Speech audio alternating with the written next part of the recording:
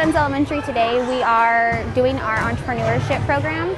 So all of our fifth graders and business teams have created a business plan, and then they sell their good or their service to our school-wide students. You want that one? Oh, thank you. Oh my gosh, bro. These little kids. Today we are doing a school store. We have one every year, and fifth grade gets to make their own little product, and they get to sell it. Pre-K through second grade get to use tickets, and everything above gets to use our special money, Adams Bucks. Our Adams Bucks is our monetary system we set school-wide. So we have a primary, which is pre-K through second, and then we have our intermediate. And for example, if a student brings back their homework, they can earn an additional $2 a day. If they bring back their Tuesday folder, they can earn an additional $2, so it adds up throughout the week. At Adams, one thing we do stress to students is that one Adams Bucks is not the same as a real $1 bill or real currency.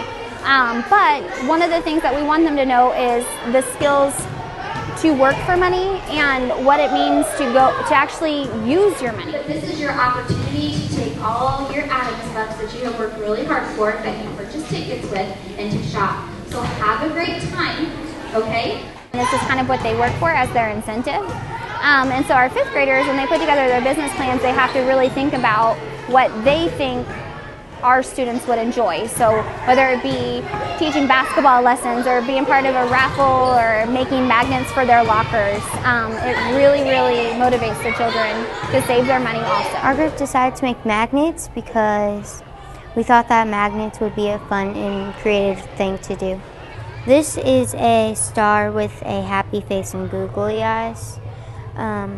One of the ones that we sold earlier was a Munster. It had blue cotton balls around it and two googly eyes. We did a drawing and bracelet. I have a drawing. I drew this.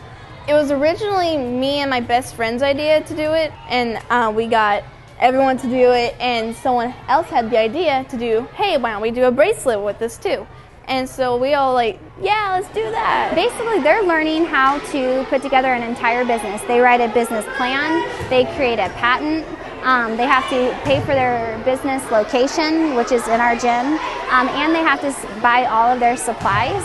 So really, they're learning about how this is their job and the hard work that goes into a job. And it's kind of funny because some of them are like, Ms. Burks, are we able to even just sit?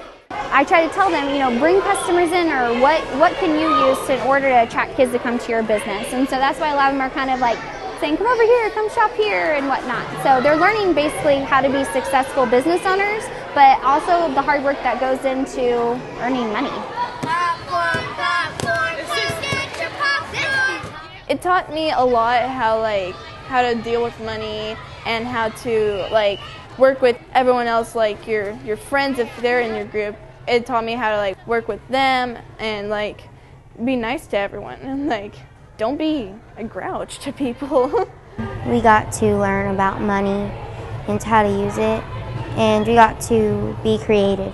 My overall objective of this is just even school-wide is for kids to understand the concept of spending and saving and earning, because I want kids to also know the importance of money and how being successful with your money or how to earn your money successfully, how that can help them in life, just that simple skill.